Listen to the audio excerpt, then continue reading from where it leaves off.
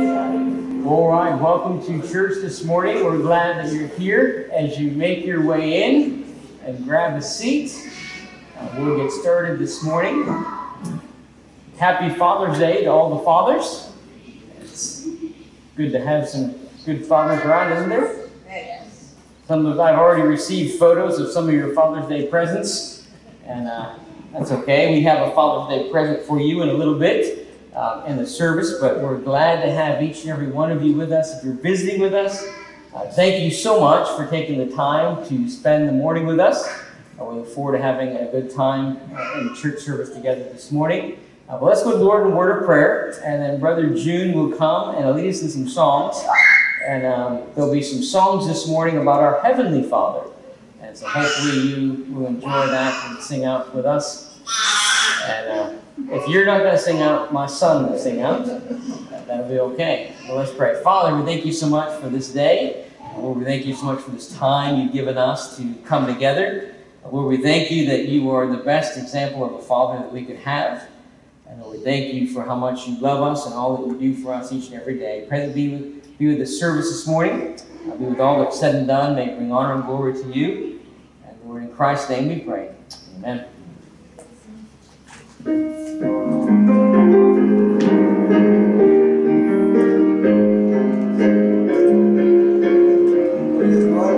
First song we're going to sing this morning is To God Be the Glory. May you all stand and we will sing To God Be the Glory.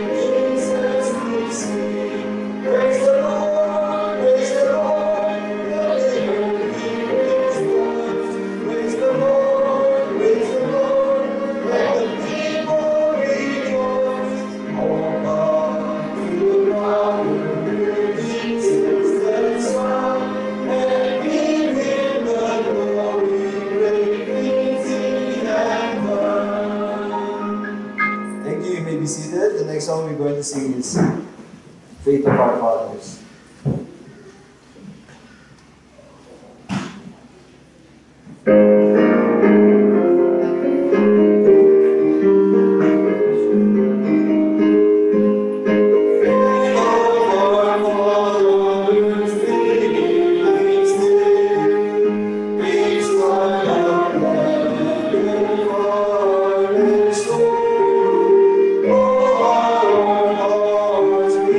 Oh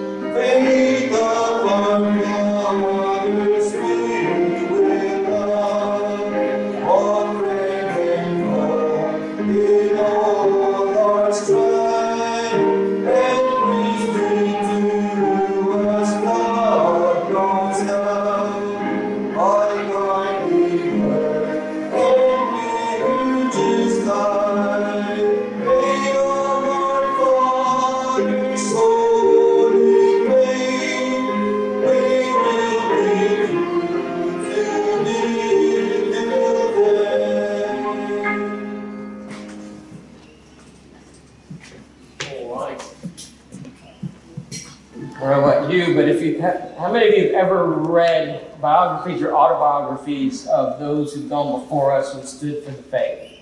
Anybody? One or two of you. If you haven't, get your hands on some. There are some phenomenal things that people went through just to be able to hold the Bible you hold in your hands. And so we never should forget that and be thankful for that and all they went through as they brought the gospel with them wherever they went. But now we're going to have our children's story time. And on the back table, there's their children's activity sheet. So you can grab one of those if you didn't get one. And you can do that. Now, I forgot to grab the clicker for the pictures on the wall. And so I'm going to try to have to hope that the guys in the back room are able to keep up with me and put the photos up there, okay? And then we're going to be learning about, now, if I were to say to you the name Abram, how many of you would think that I said a man's name wrong, or would you know who I was talking about?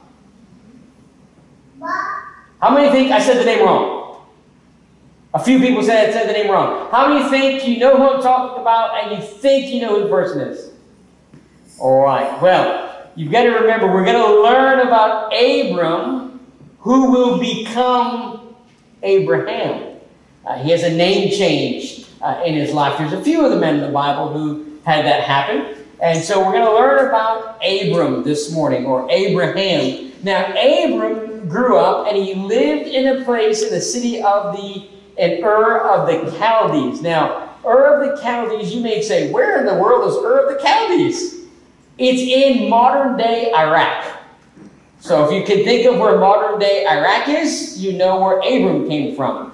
All right? And can you imagine one day, well, Abram was, I guess, communing with God. You know how in the morning when you get up and you read your Bible and you pray and you have fellowship with the Lord each day, which you should, right?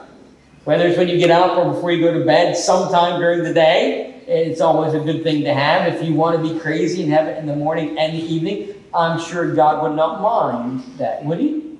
Probably not. All right? And so one day, well, he was doing that, and it was a bit different back in the Bible times because he didn't have the whole Bible like you have, and so he and God were having a conversation. Can you imagine this? Okay? How many of you are husbands here? Husbands. In other words, you have a wife and maybe children. Yeah? Husbands. All right. If you're a husband, can you imagine this? One day in your daily communication with God, God tells you, pack up the family and move. And logically, you would say, where to? Right? How would you respond if he says, till I tell you to stop? I'll show you when you get there, but you must go. And when you get there, I'll let you know. How many of you think you would have a hard time that morning at breakfast talking to your wife? Few of you? Yeah? Yeah. Can you imagine after that walking in and coming up and saying, you know what, dear? We're a couple of things ahead now. You know what, dear? God spoke to me today and we're moving. And Miss Sarai, not Sarah, Sarai, because she's not Sarah yet, says, logically, where are we moving, dear? And he says, somewhere. And she says, where is somewhere? And he says, I don't know. And she says, then why are we going? And he says, because God told us to. And he'll show us when we get there. Can you imagine that conversation? Would you want to have that conversation? Well, Abram did. And amazingly, Sarai was like, okay, we're moving. And they all packed up. And Lot, their nephew, came with them. And all their servants. And all their cattle. And everything just kind of loaded up. And they just began to move. And God kind of told them to where to go. And so they set off with all those people. And Abram's father came with them. And they traveled from Ur to Haran. And so they left Ur and traveled all the way up to Haran. So you can kind of see where that is. You're getting closer to the border of modern-day Turkey. And so that's where they were. And they stopped there for a while. And when they began to move, get this, some of you are telling me you're getting old. When this took place, Abram was 75 years old. Can you imagine moving your whole family at 75? Where? We don't know. And so there they are. They stopped there in Haran. And when they got there, they obeyed and they did what they're supposed to. And they ended up settling in Haran for a little while until Abram's father died. So can you imagine how old Abram's father was if Abram was 75 on that trip? And by the way, Abram at 75 still hasn't been given the promise of having a son. He still hasn't had a son. So here we are. And now they travel from Haran down to Shechem. And so if we could get that next map there, from Haran down to Shechem. And that is where they ended up settling. And when they arrived in Shechem, God told Abraham that he was going to give him that land as far as he could see for his family and all his inheritance. That land where Shechem is modern day Israel. And after that, he went and he built an altar at Shechem and he worshiped God. And those that were with him moved a little bit south to the town of Bethel. And when they got to Bethel, Abraham built an altar there and he offered some sacrifices and he honored God's name there. And he began to have his family get all settled into Bethel. And by the way, as we go through all these children's Bible stories, remember Bethel. Because Bethel will be a key spot in a lot of our stories. And so we're going to leave Abram at Bethel right now. And if you want to find out what happens next week, and you think, wow, Abram was this mighty guy of faith. To get up and move like that and obey God all those times, come back next week and you'll find out Abram's not perfect. All right? Abram's just like any one of us who are walking by faith, journeying with God, doing their best. Next week, we'll find out that Abram was a man of faith and he worshiped God with all his heart, but he wasn't perfect. And we'll learn some more about the life of Abram. So hopefully, as we continue to do these children's Bible stories, you're able to learn more about the Bible, learn some stories about the Bible, and be able to put some things together. And hopefully they help the children that are young. And we have some pretty old children in the church, too. You say you don't believe me? You should see. It's okay. And so we enjoy that. Now, for Father's Day, here's what we've done. First of all, again, happy Father's Day to all the fathers. And we have a gift we would like to give you because we appreciate you and all that you do with your family, with your children, at church, at work, in our community. And so my wife brought me to a realization that I didn't think ever could be true. Would you actually believe there are people in this church, let alone in the world, who don't like chocolate? How can that be? But I was informed by my wife that some people don't like chocolate. So, on this half of the table are Father's Day gifts for the fathers of like mind. They are chocolate-based. Right? On this side of the table are the people that I'll be watching you. I want to know who you are. Who do not like chocolate. But there is a little bit of chocolate in there. But most of it's not chocolate. And on the front, you can use the jar freight that you like, but it does say, Dad jokes loading, please wait. And so that is your Father's Day present from the church. And so after church, if you'd like to come by, if you'd like to send a child to come get it for you, they can get you one. If you would like to come by yourself and pick up your own gift so that way you can get which one you want, you're welcome to come by and do that immediately following the service. And with it is a little thing that says, Dad, that we'd like you to have. Just as a gift from our church to you as a father, we appreciate you. And do not go running off immediately after church.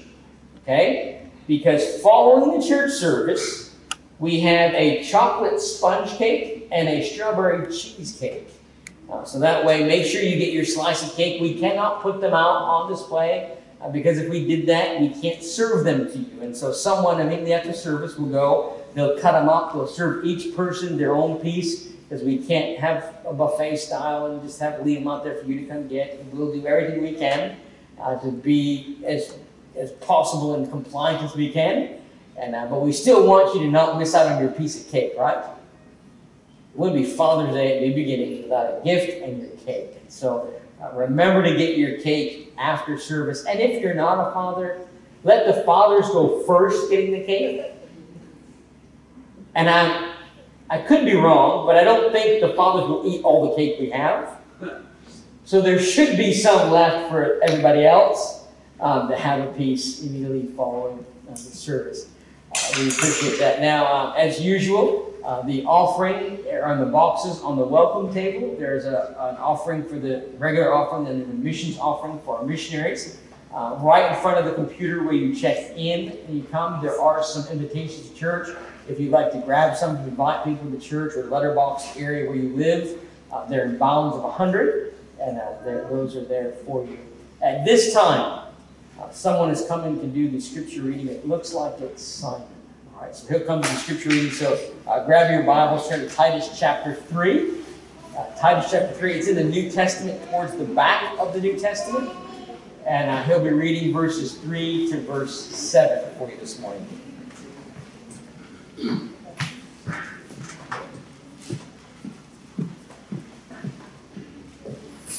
So like the pastor said, you'll be reading from Titus and chapter 3, verses 3 to 7.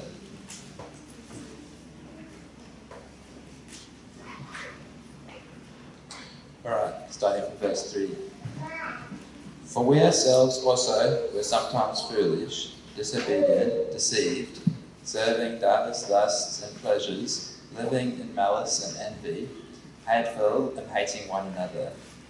But after that the kindness and love of God our Saviour toward man appeared, not by works of righteousness which we have done, but according to his mercy he saved us by the washing of regeneration and renewing of the Holy Ghost, which is shed on us abundantly through Jesus Christ our Saviour, that being justified by his grace, we should be made heirs according to the hope of eternal life.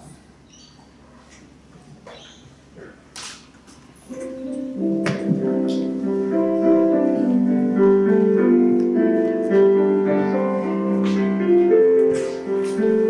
last one for the message we're going to sing is Be Unto Your Name. It's in Be Unto Your Name.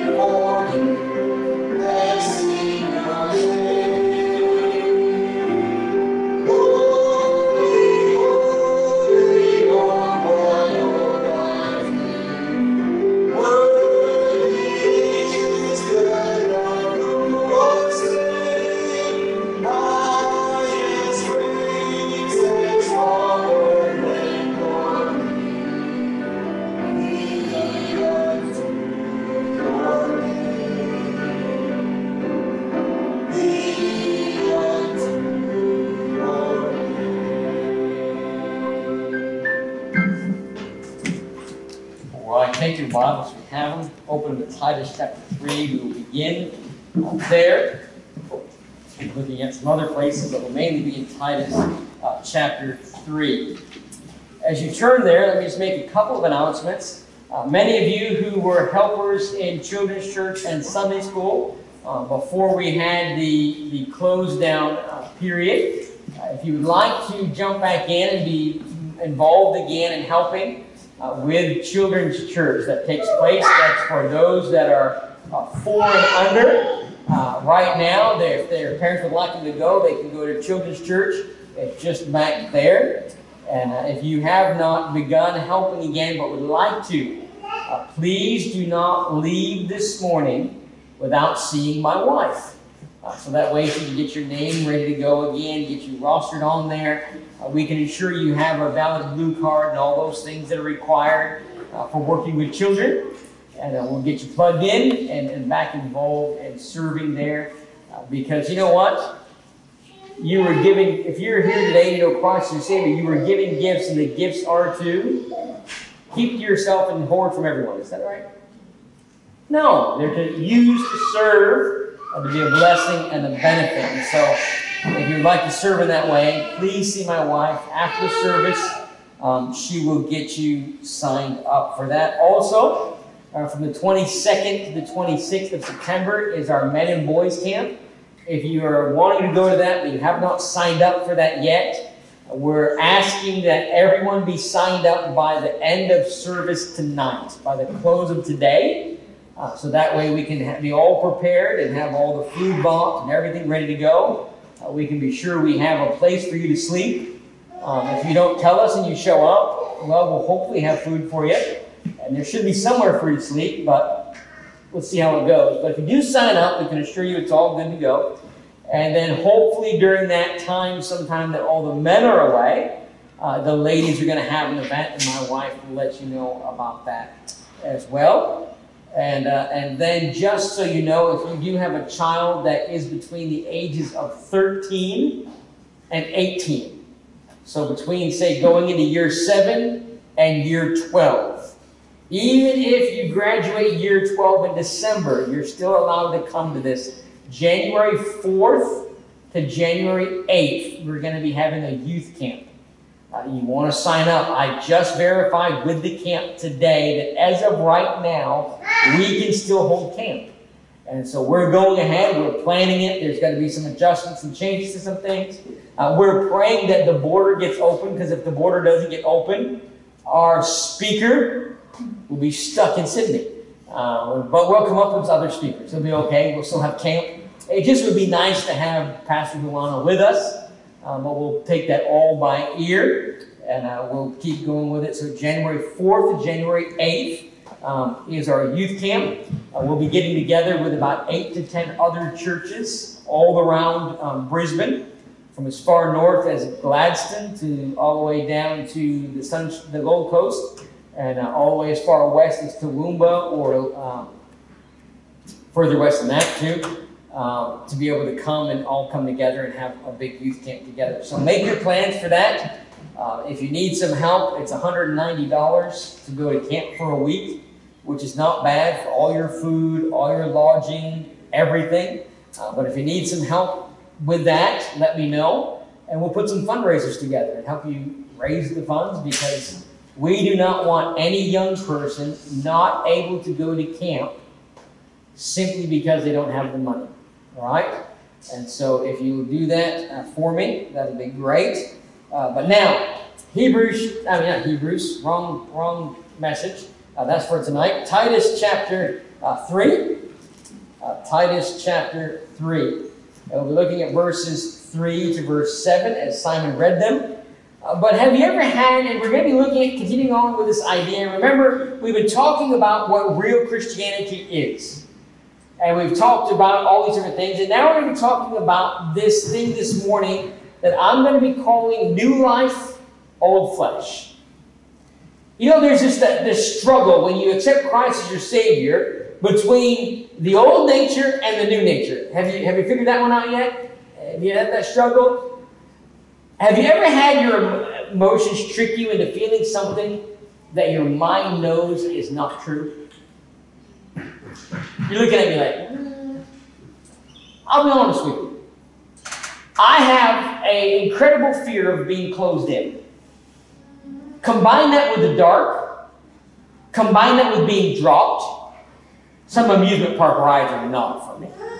Now, in my mind, I know that the amusement park cannot do anything knowingly that's going to kill me. Right? They'd kind of be out of business if they did that, wouldn't they? However, if you put this person, strap me into a ride that is indoors, in the dark, and I know it's going to drop me, my brain starts doing irrational things. It starts panicking.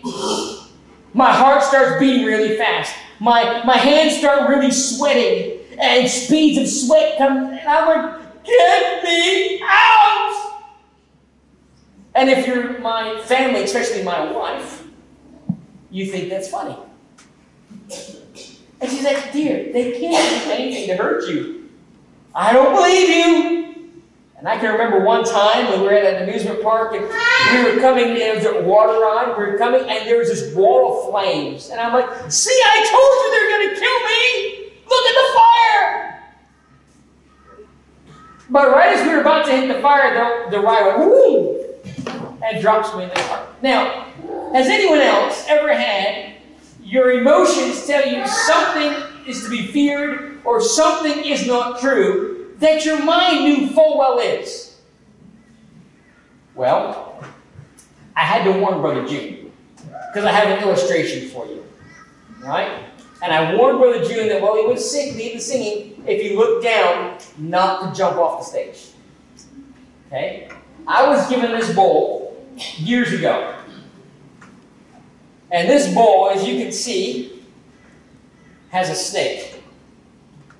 See that? Everybody see that? And if you look at it quickly, it looks real. Now, what I do with it, it stays on my desk in my office, and I put prayer cards in it. Believe it or not, my snake bowl has my missionary prayer cards in it. And every so often, I'll pick up my missionary prayer cards out of my snake bowl, and I'll begin flipping through my missionary prayer cards, praying for the missionaries. And there's missionaries here that we support. There's missionaries here that we don't support. There's all kinds of missionaries in here that I pray for. But they live in my snake bowl. Now, I was given this snake bowl by a family, by a man in our church in Darwin. And my intention was to bring it back to the States with us in 2012 when we went back on furlough to report to churches. And put our prayer cards in here on our display table and see who really had enough faith to pray for us. Because they would have had to take them out of the bowl. Now, unfortunately, our luggage was overweight and this weighs a bit, so I couldn't take it with me. So instead it stayed here and now it's on my desk. But you say, what are you talking about? Well, as you look at the snake bowl, I can remember, how many of you remember the Dietrichs, missionaries in Solomon Islands? When his wife was here for some medical treatment and they were staying in her house, one Sunday morning, I had forgot something. And they hadn't left yet. And so I rung them up and I said, bro, can you go into my office? And can you go on my desk?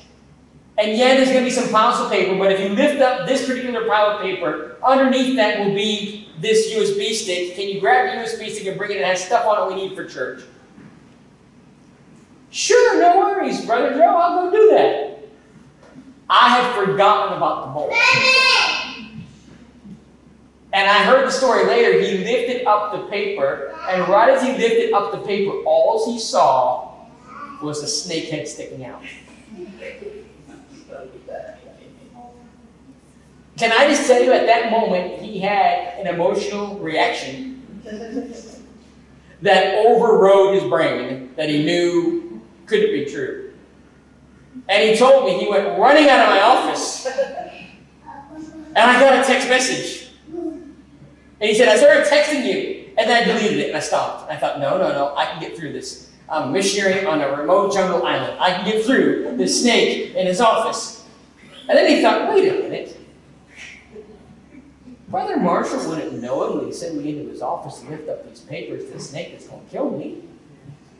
So he said, I think I'll go investigate. The true side of his brain began to kick in. And he walked in and he said he lifted up the paper again, and it didn't move. And he looked at it closer, he's like, it's ceramic. I am going to have to kill you one day. And so you see, these type of things can make us have an emotional reaction that our brain knows is not true, correct? You say, what does that have to do with anything? I'll put my snake bowl down here, and we'll go to the message, but we'll come back and revisit the bowl, okay? Throughout the message. But as we began to think of that, we come into this world that we live in who says that there is no God, that man is God. So we worship the creature and not the creator. And the conclusion is, really, you are nothing. But you are God. You are nothing, but you are God. Doesn't that make you feel special? You're nothing, but you're God, and God's nothing. Culture says you're just here for a little bit, and you live for pleasure and nothing else. Can I tell you, this deceptive belief system breaks down with one word. You know what that word is? Conscience. Your conscience tells you there's something more. Your conscience, the Word of God says, tells you that there is more to life than just what we see. Conscience is the knowledge of right and wrong. You say, oh, that's not necessarily true. Oh yeah, little children know right from wrong. Hey, you've seen Thomas. Thomas is, at the end of this month, he'll be 1 year old. Okay? But I am telling you, that boy at 11 months knows right from wrong in a lot of ways. You say, why? He knows there's certain things he shouldn't be touching. Like in our living room, right by my wife's chair, there's a drawer that he likes to open. And we keep telling him no, no, no, no, no. So now here's what he does. He'll army crawl over to the drawer. And he'll look up. And he'll look around to see if anyone's watching. And when he's verified that no one he thinks is watching, the little hand goes up for the handle.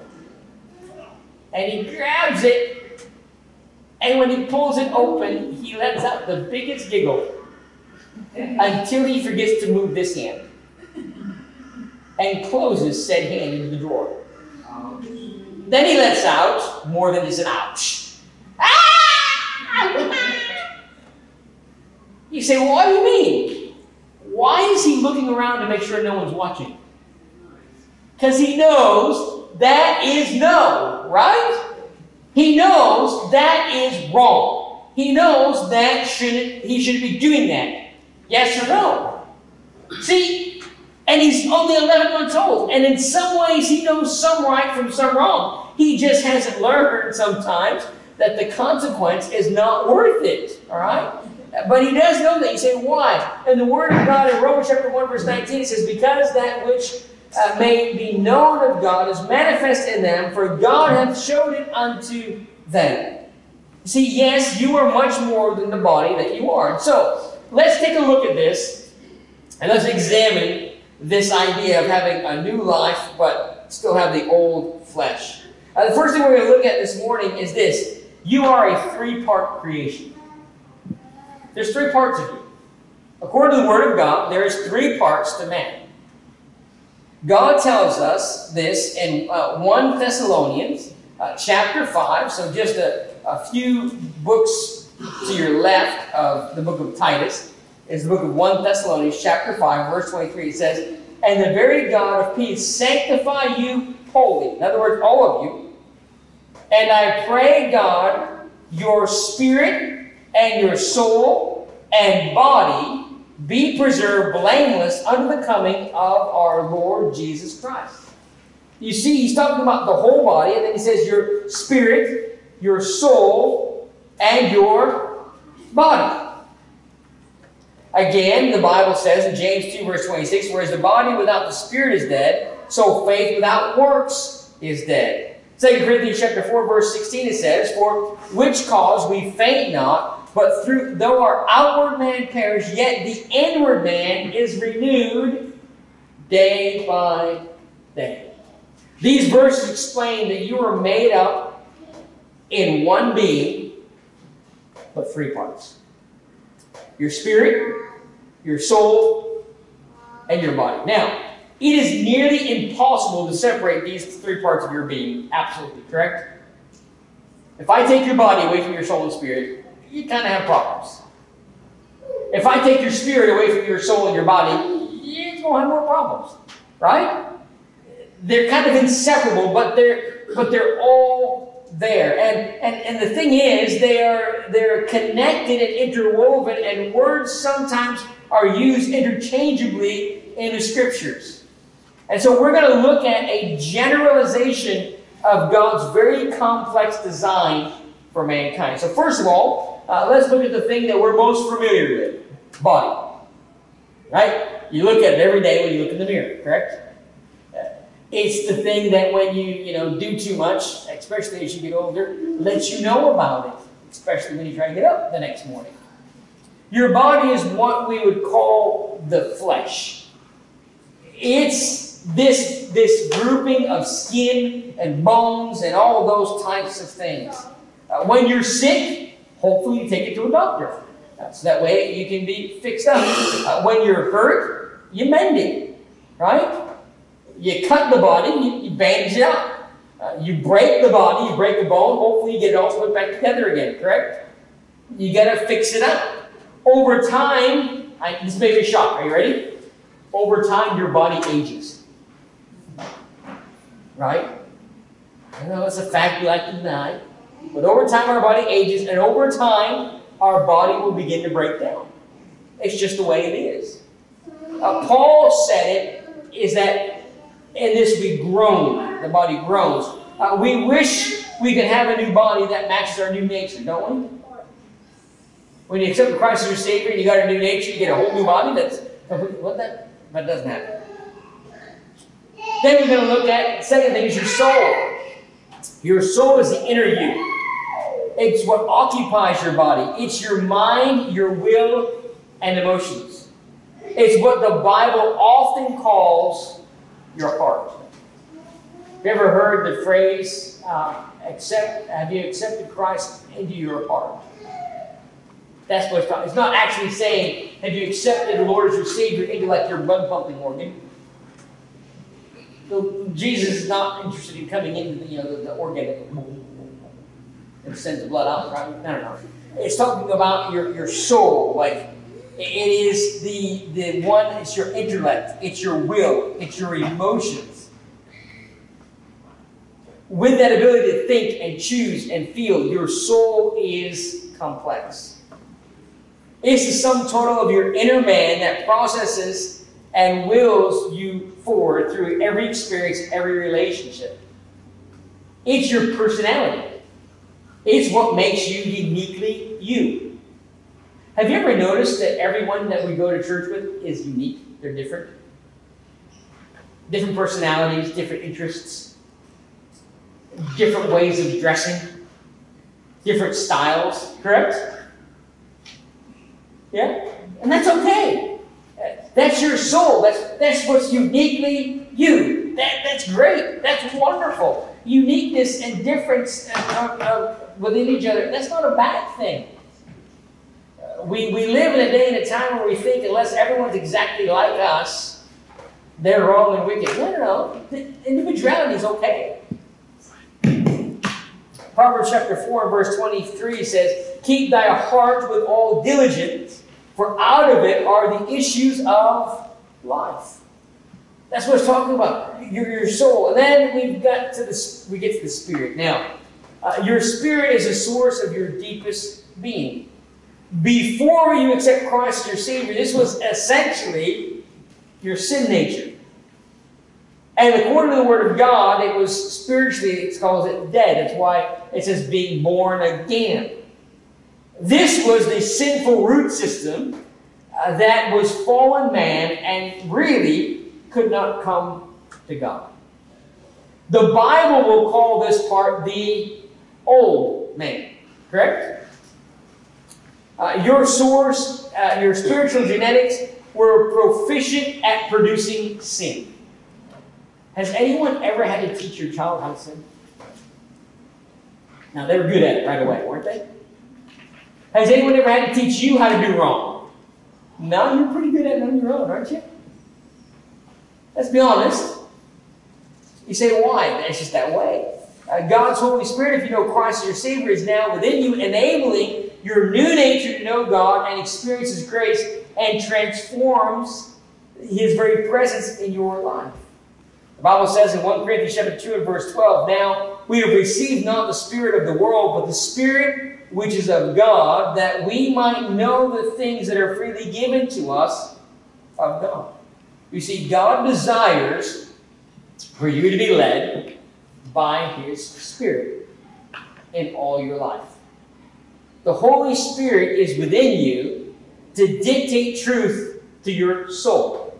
So that Spirit, remember the illustration about how your emotions tells the part of your brain things that aren't true? Your spirit and God's Spirit are what's to dictate to you the truth. Here's what I mean. Well, let's go back to my friend. Ready? Now, first thing that happens with a man when Brother Dietrich looked at this bowl. His spirit knows the truth that should make him free from fear. Your spirit knows the truth that should make you free from fear of this thing because I have told you it is ceramic, right? Yes? Okay. You should now, if you ever come to my house and you ever walk in my office, well, if you do, it's at your own risk. But if You say, what do you mean? Come to my house, you'll find out. And you ever walk into my office, and you ever go onto my desk and see this, you now possess the truth that you should not fear. Yes? Okay? And your soul should process the truth with a calm, emotional response, an intelligent response, that this is not a real snake, and you have no need to jump and scream and run. Yes? Okay. So therefore, your body should obey it and make it happen. In other words, you just keep walking calmly. And if I say to you, would you grab one of those missionary prayer cards out of my bowl and please pray for them, you should have no problem coming in, pulling that out, snake or no snake. Yes? That's how it should happen. Now, what about when you're caught off guard? What about, you know this is in my office, I told you. What about if I move it to the kitchen table? And what if, when you come over, we put dinner rolls in it? You get where I'm going with this? And then we put a tea towel over it. Yeah? And then we say, hey, so-and-so, can you please lift the tea towel and grab me a roll? Now, mind you, you already have the fact, you know it's not real. But now we've got an element of surprise. You weren't expecting it there. You don't expect this on the dinner table, sitting there, holding bread rolls, to lift the thing and to see a snake. And what if we did it in a way where when you lifted it, all that came out was a snake's eyes and face? You see? When that happens, first, the spirit gets shut down. The fact that you know the truth that that's ceramic, and truth becomes irrelevant. Urgency leaps over truth, correct? Emotions declares, snake! Clear out the dining room!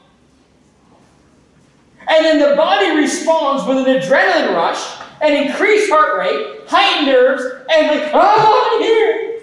And that's when you see people jump and throw everything, right? And then there's no bread rolls for anyone because they're ah!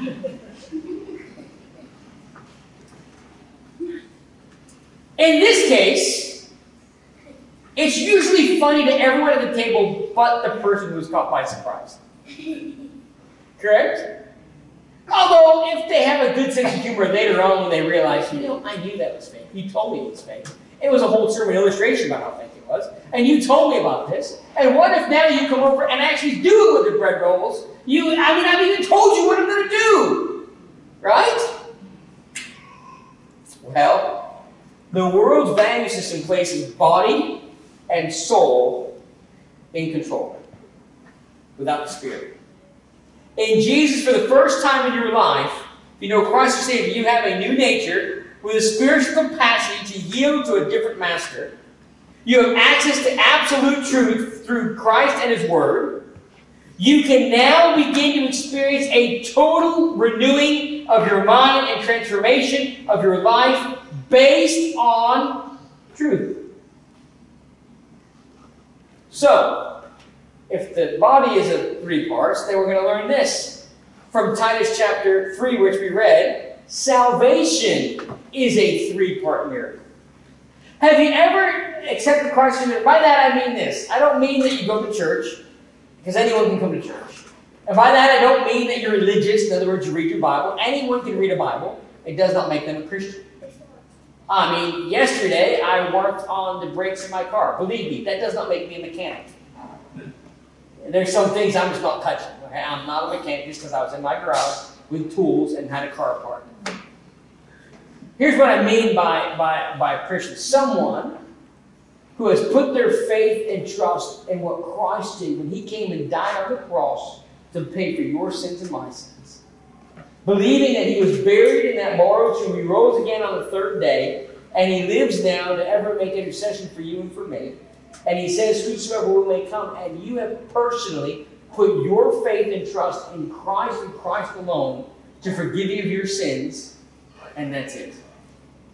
Not your good works, not your religion, not how much you give to the poor, but you've put your faith and trust in Christ, and you've come to him as the Word of God says. That's what I'm meaning by this as a Christian.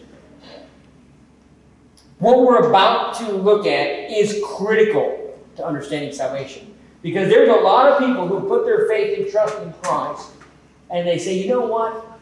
I don't feel saved. Have you ever not felt saved?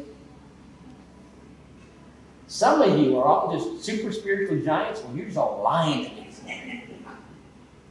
Because I saw like 3 heads go. And I'm thinking, wow, if only 3 people have ever not felt saved, either I'm really messed up, which that's neither here nor there, or I pastor some unbelievably spiritual people. We've all probably not felt saved, right? Have you ever felt that salvation wasn't like fully complete? And now you're looking at me like, this is a trick question. Because if I say I feel salvation is not fully complete, you're going to pull something on me. Well, guess what? When we look at this 3-step miracle that's outlined in Titus chapter 2, here's what we're going to find. Salvation isn't complete. Oh, I just woke up some people. You say, you know how I woke up some people? I saw interesting faces. So at least I get you awake, right? So we got like, I was enjoying sleeping. Now I got you thinking. Okay? Much of our study has been building to this very point. If you will lock in on this framework, it will make a major light bulb come on in your head. And much of God's Word will make a lot more sense to you if you can get this down. Ready for it? Have I set it up enough for you? First, we're going to take a look at a few passages of Scripture to get a scriptural view. Fair enough? So take your Bible, turn to 1 Corinthians chapter 1. 1 Corinthians chapter 1, and we'll look at verse 30. Again, if you're in the book of Titus, there's a couple books to your left. Keep your finger in the book of Titus. We'll be coming right back there. 1 Corinthians chapter 1, we'll read verse 30.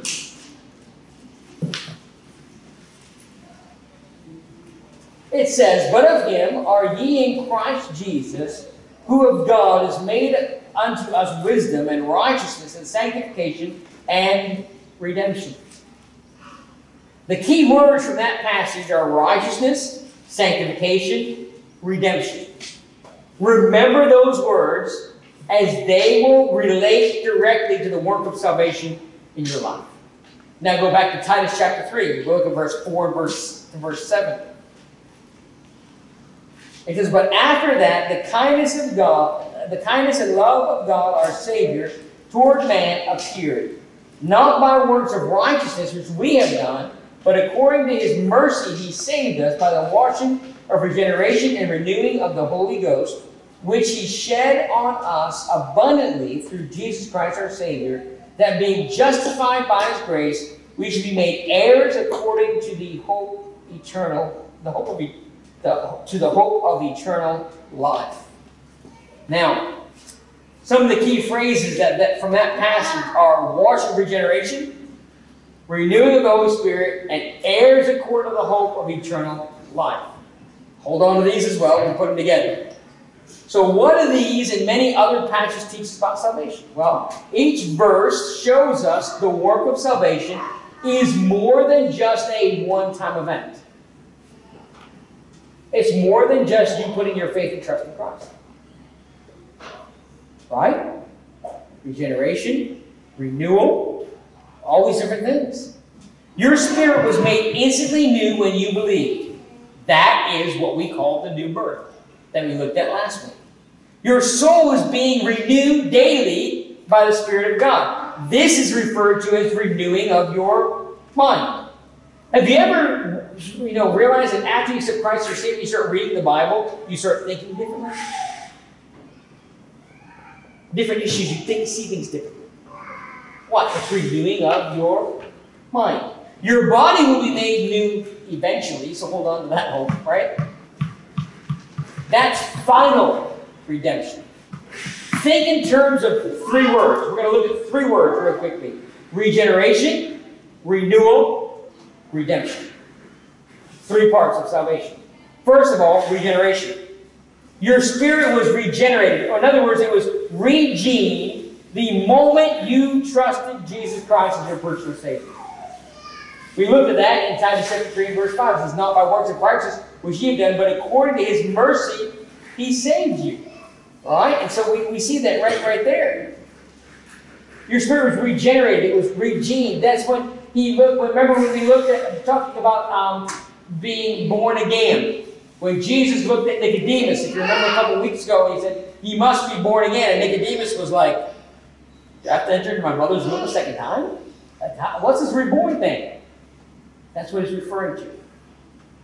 That regeneration, at the moment of salvation, you were reborn, as we talked about a little bit earlier. Second thing is renewal. Your soul is being renewed by His daily work in your life. The Bible in 2 Corinthians chapter 4, verse 16 says, "For which cause we faint not, but though our outward man perish, yet the inward man is renewed day by day." Why is it so important to be in the Word of God? Because He's renewing you day by day. The more you intake, the more He'll renew you day by day. He's renewing you day by day. Ephesians chapter 4, verse 23 says, "And be renewed in your spirit of your mind." Colossians 3, verse 10 says, "And have put on the new man, which is renewed in knowledge after the image of Him that created him." You see, this idea is that renewing of our mind, renewing of ourselves, or this type of thing within us is a day-by-day thing. So was salvation completely done at the moment of salvation? No. It's taking place day by day as you are being renewed. Let's hope you aren't the same person you were yesterday or a week ago. I mean, many of us, let's be honest, the world as we know it is different from before we had the lockdown period till now. Yes? If you're like, no, it's not different. Where are you living? You know, it's a different world. Now, some people are like, I'm just going to live the same no matter what. I don't care. Well, you're entitled to that. It's your opinion, correct?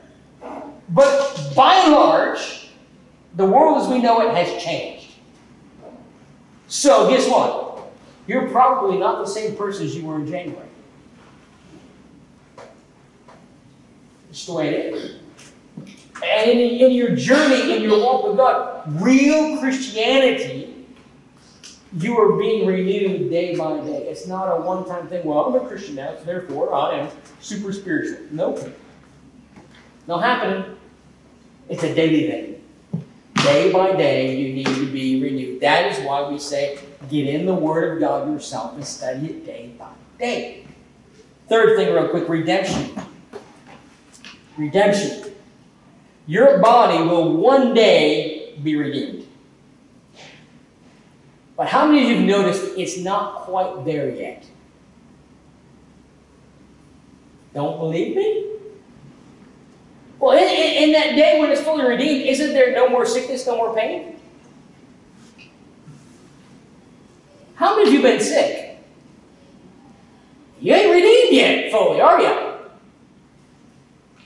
No more pain. So that means if I walk up to you and punch you in the nose, which I won't do, sake of illustration again, don't. All of a sudden there's a line of people, I'm going to death pass before he hits me. I'm not going to hit you. But if I walk up to you and punch you in the nose, and would your nose not start bleeding and hurting? Or would you be like, no, I don't have any more pain? Well, then guess what? If your nose would break or start bleeding, you aren't fully redeemed. You don't have your completely redeemed body yet. You ain't there yet. Right? I mean, we all would say that we agree with that, but thinking that and putting it into the context is a little bit helpful. I mean, at least it was to me when I was sitting going, oh, well, yeah. Putting it all, have you ever had little bits of knowledge here and there and it all comes together and you go, bing, light bulb. Yeah. Redemption. Your body will one day be redeemed and you will be given a new body, which is not yet.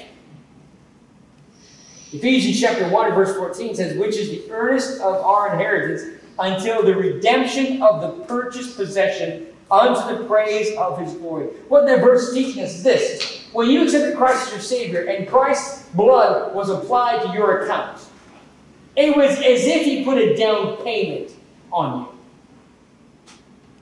Have you ever had to put a down payment when you bought something?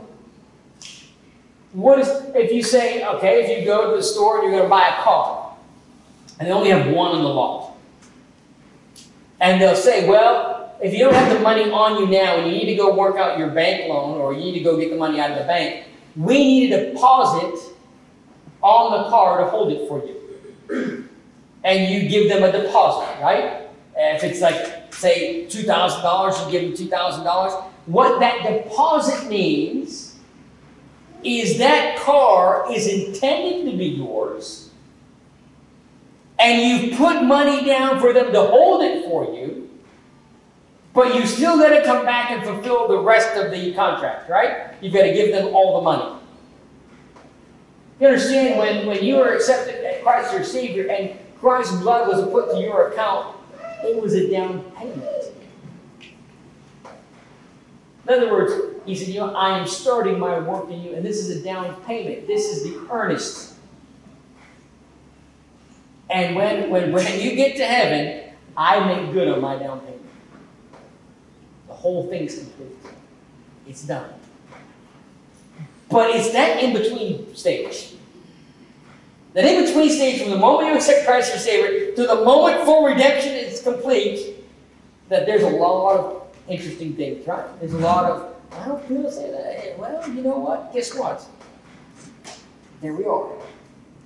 So, third thing real quick is this. If you don't feel saved all the time and you wonder, guess what? You're not complete. You are a work in progress. Scripture says that. You're a work in progress. The really good news about our being in the middle of this threefold process is that it means the final step is yet to come. When we feel frustrated with our struggle we are in, we can know that one day we will experience deliverance completely from any struggle. You say, you can break down into three more things. Number one, the new birth. The new birth. It happens the moment you accept Christ as your Savior. Your faith in Jesus allows Him to make you a new creature at the spiritual level of your being. This is the one-time, final, forever event. And that's what we usually concentrate on, right? We say salvation is a one-time, final event. No, salvation is not. The new birth is. The new birth is being born again. It's a one-time, final event. You're born into a new family. And then we find there's a new mind. This is happening in you right now and for the rest of your life until you are with God.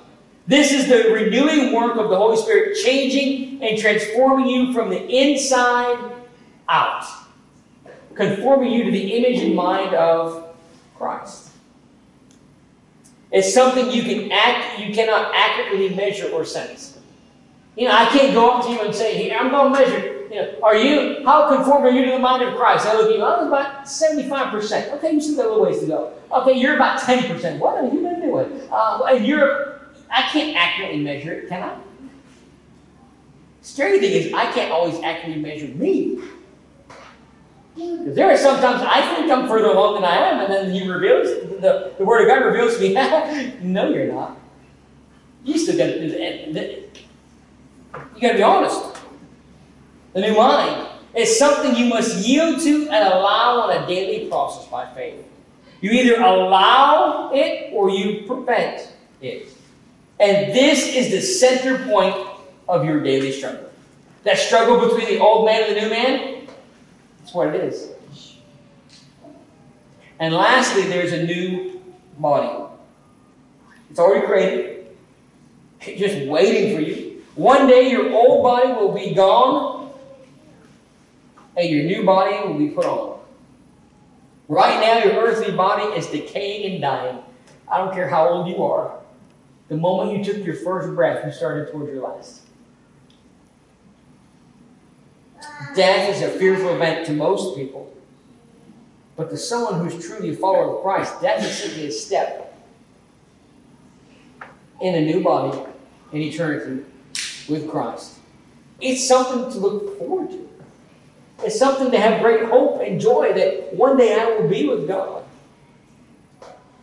Take your Bible, turn to 1 Corinthians chapter 15.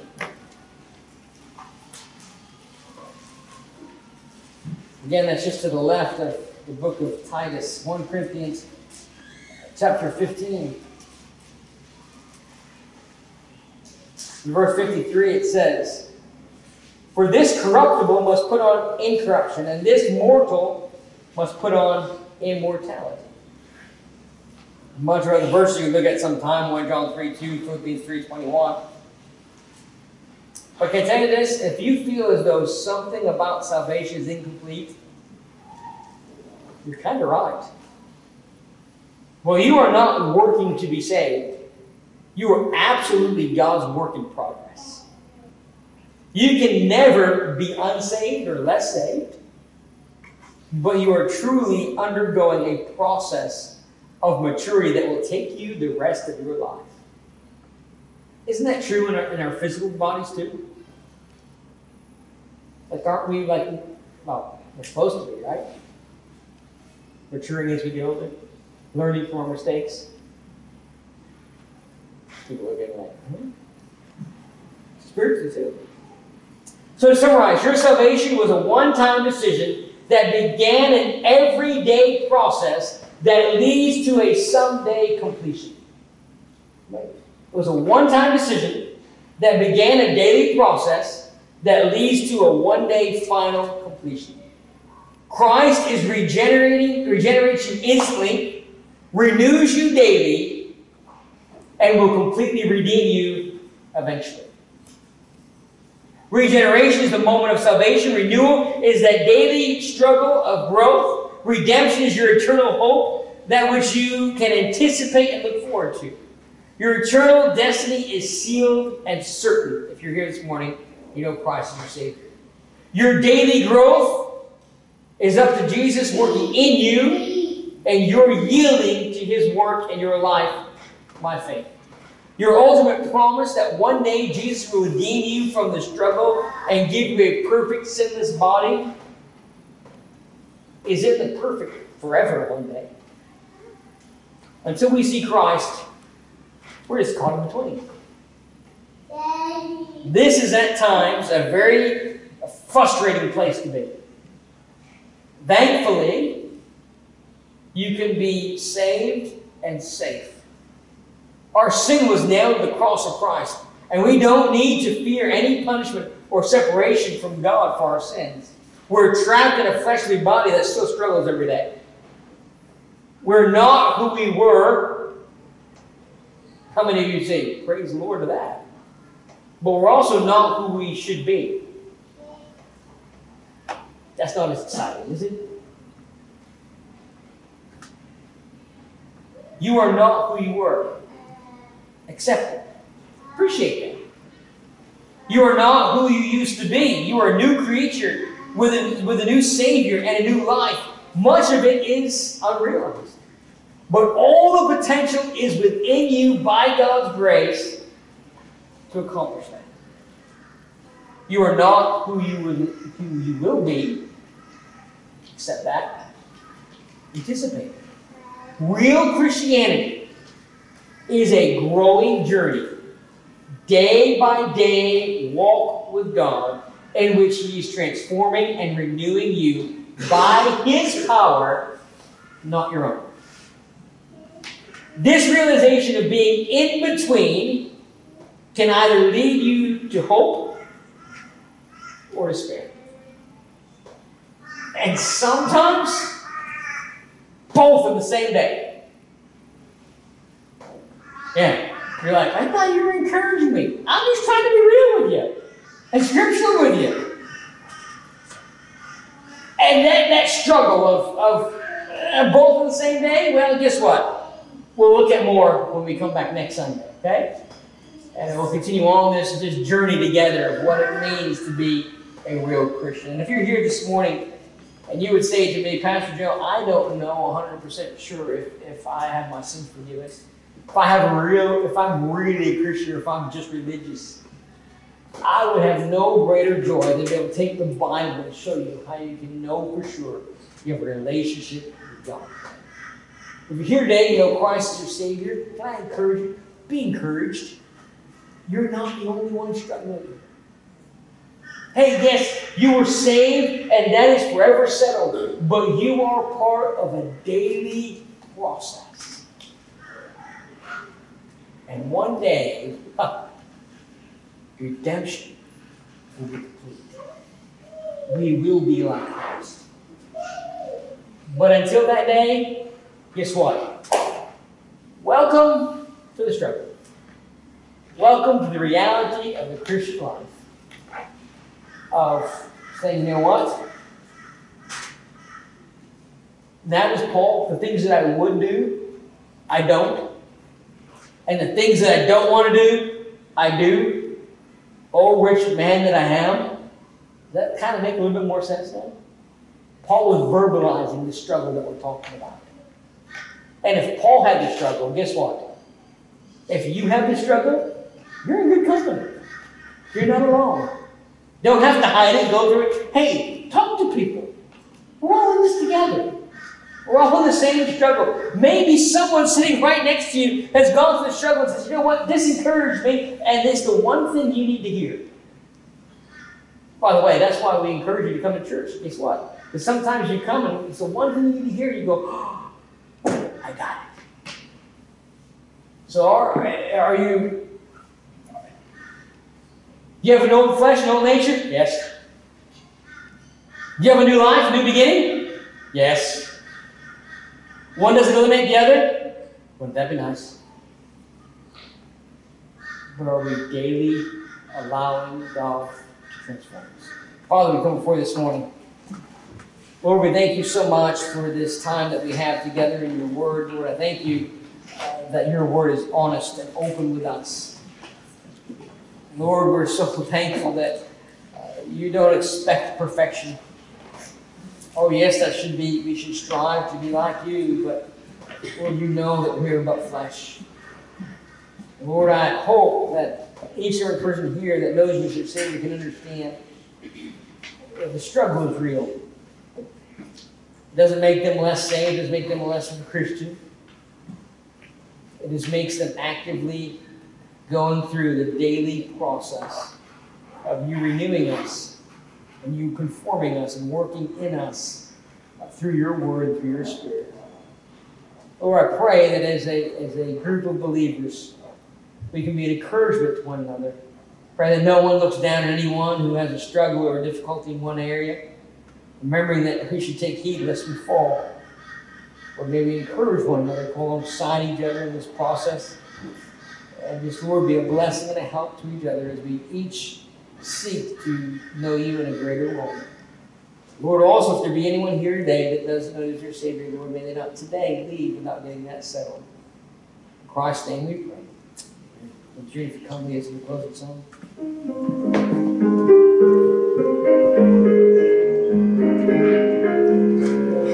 The last song we're going to sing this morning is I Love to Tell the Story. May you all stand and we will sing all four verses of I Love to Tell the Story.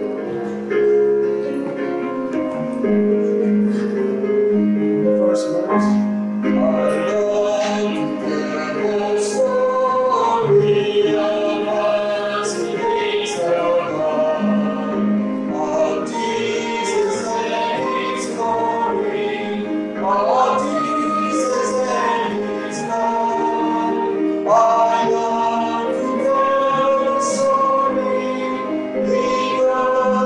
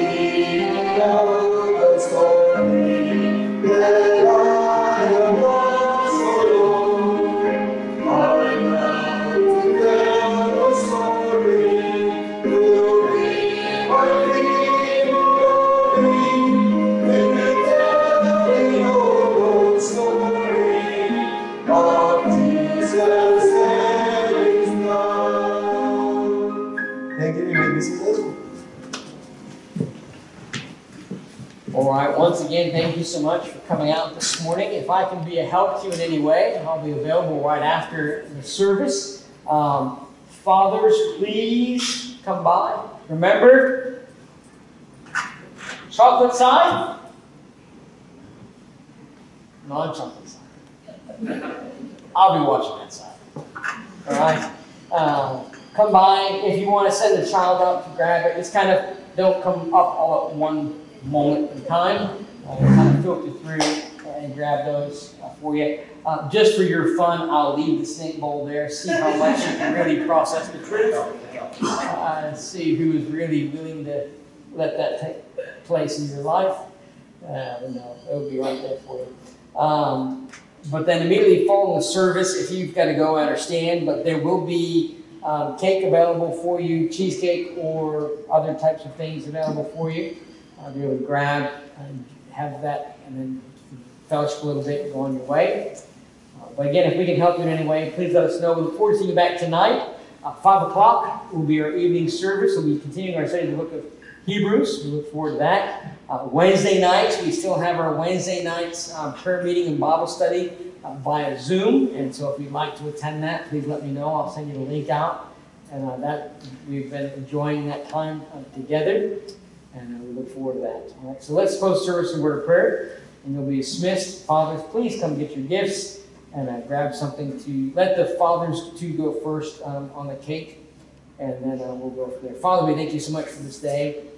Again, Lord, we thank you so much for the earthly fathers that you've given us. But Lord, if I know many don't have the best of earthly dads, a few may not. But Lord, we're thankful that you are our Heavenly Father and that you are the Father of the fatherless. And we appreciate that so much. And thank you for what that means. And Lord, I pray that as we go from this place, May we realize that we're in a daily journey, a daily renewal, and may we actively participate in that, getting in your word and allowing you to work in our lives. And Lord, may we look forward to the day when the redemption work will be completed. We will be like you in your presence forever. But until then, help us as we live our daily lives to be a testimony for you. And Lord, be with us as we go from this place, bring us back safely together tonight. In Christ's name we pray. Amen.